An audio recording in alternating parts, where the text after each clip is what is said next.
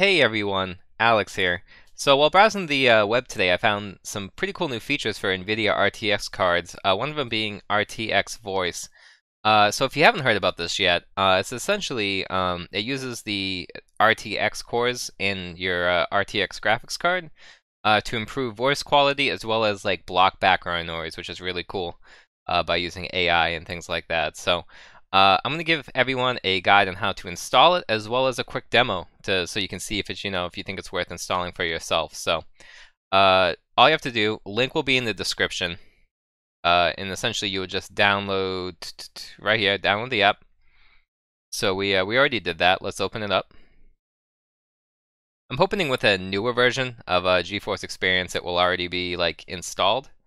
It won't have to be like a whole separate thing. And here we go. So we'll agree.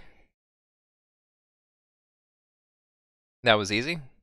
Okay, so after it's installed, you'll see this. Essentially, how to make sure everything's set up properly and everything's working right. Just go here, make sure the input device, I only have one, but you'd want to make sure it's like not on your webcam or any other microphone it might be. Output device, you can leave the same. So what we'll do next is we're going to go to sound settings. So in this case, I don't want to turn it on yet, but how you would turn it on is you would change this and go to microphone Nvidia RTX Voice for both of these. So that's how you would change it in settings, and that would be you're pretty much good to go. Now what I'm going to do next is I'm going to turn this. I'm going to give you guys a demo with it off and then with it on. So I'm going to disable like all the OBS features, and we're just going to use RTX Voice. So 1 minute for that demo. Okay, so this is the demo with it turned off. This is non-RTX audio, so let's pretend like you're clicking. So I'm clicking my mouse around. You know, you're 360 no-scoping, and then let's do the keyboard too. So you're typing.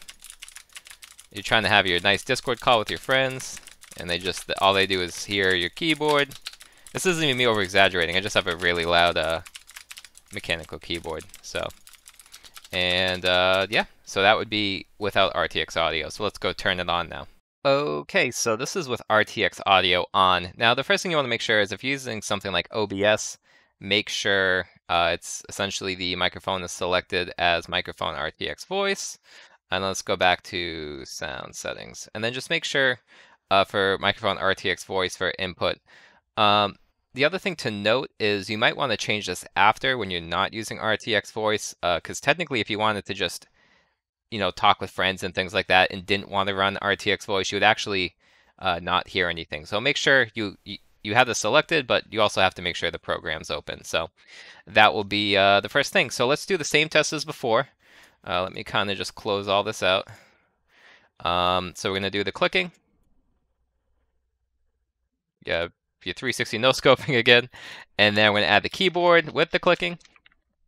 So example, you're talking with your boys, you're trying to get that dub, and your viewers usually would be having a hard time hearing you because all you'd be doing is slamming your mechanical keyboard. So, and I'm essentially clicking the same, and I'm being slightly rougher with the keyboard. Now I'm being the same, but yeah, no. So this will be the demo for that. Okay, and that is my demo for Nvidia RTX Voice. I think it's pretty cool. It's still in beta, so there is room for an improvement. They can make it even better than what it is right now. You could slightly still hear items within, like for example, like you could still hear my keyboard and mouse a little bit. But it definitely was a lot cleaner. There was like no background noise whatsoever. And it really depends on your mic too, right? So like I have, this is using a Sennheiser just like headset. It's called the GSP 600, and it honestly cleaned up the audio quite a bit.